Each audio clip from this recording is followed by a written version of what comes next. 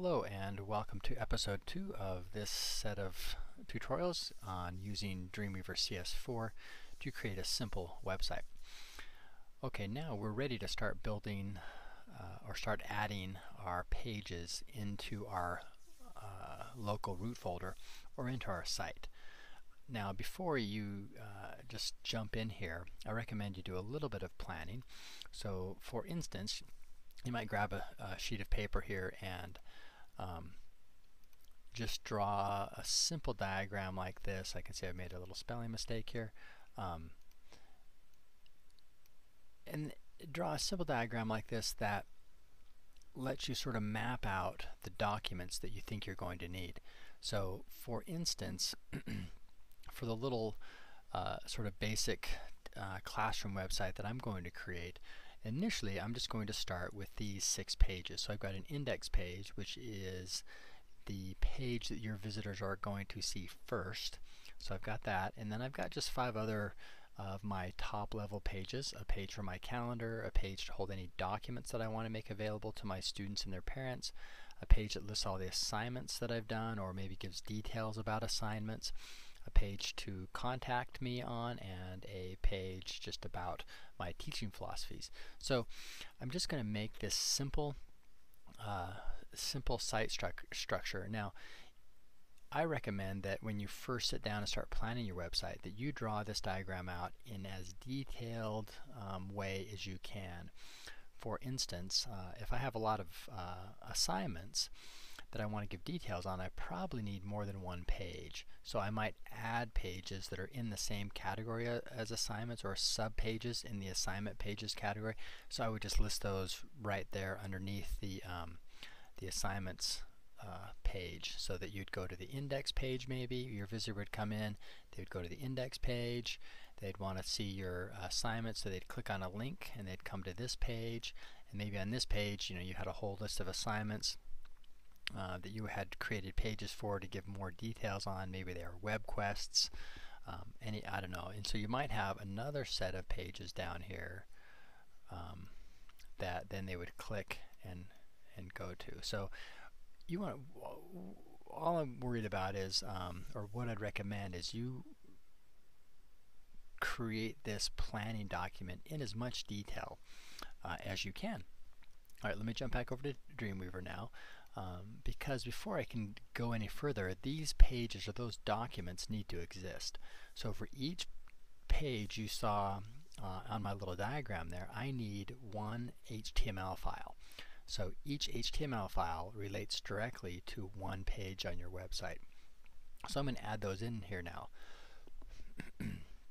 So the way I create a new file here is I'm going to select my top folder there, my site folder. That's just the outside folder, the root folder. Everything else for this website is going to be inside of there. So I select that, and if I'm on a PC, I'm going to right click on that. If I'm on a Mac, I'm going to control click. I get a little menu up, and the very first entry there is new file, and that goes in. Then I just need to type in my name. So this first one's going to be the index, and I need to make sure I get .html on the end, and just push enter, and that one is set. So I'm going to select the top folder again, control click new file.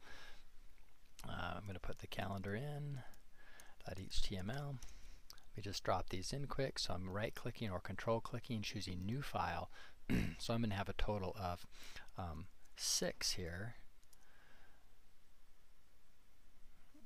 when I'm finished for this website, and I can put in, I can add them all in now, or if I discover I need some additional pages later, I can come and add those in as well.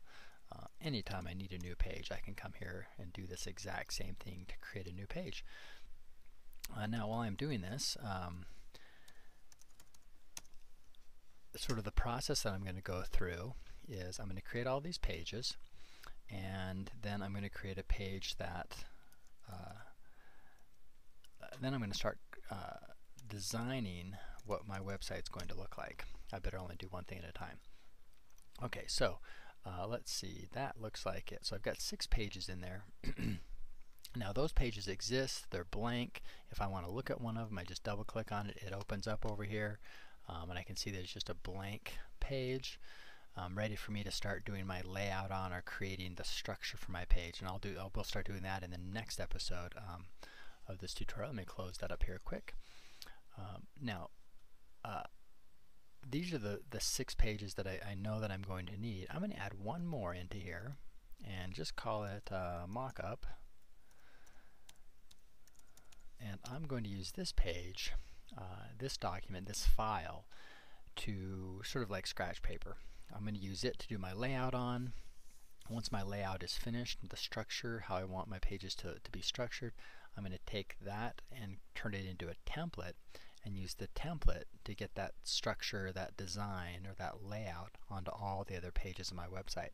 Once I have that template created, I can come back and delete this mock-up page. So not really necessary, just a page for me to design on. Okay, now if I had a website with 60 or 70 pages, this big long list of pages here would get too long and sort of too cumbersome to work with. So I am going to create a folder and put these HTML files inside of a folder. So when I'm not working on them, I can twirl the folder up and I don't have to see all these files. So I'm going to go back up to my site folder, select the top there, and again I'm going to right click or control click, and this time choose a folder. So all a folder is just a container that I can store other things in.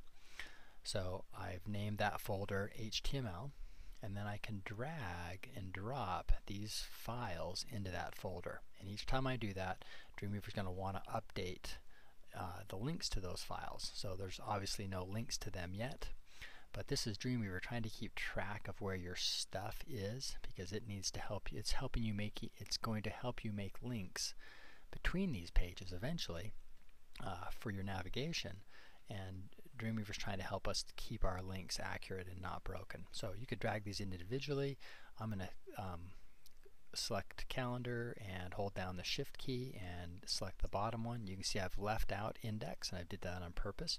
We'll talk about that in just a minute. So I can get those all selected. So again, how I got that whole list selected is I selected the top one, I hold down the shift key while I click on the bottom one, and then I sort of let go of the shift key and everything stays selected. And then I can come up and click and drag all of these at the same time.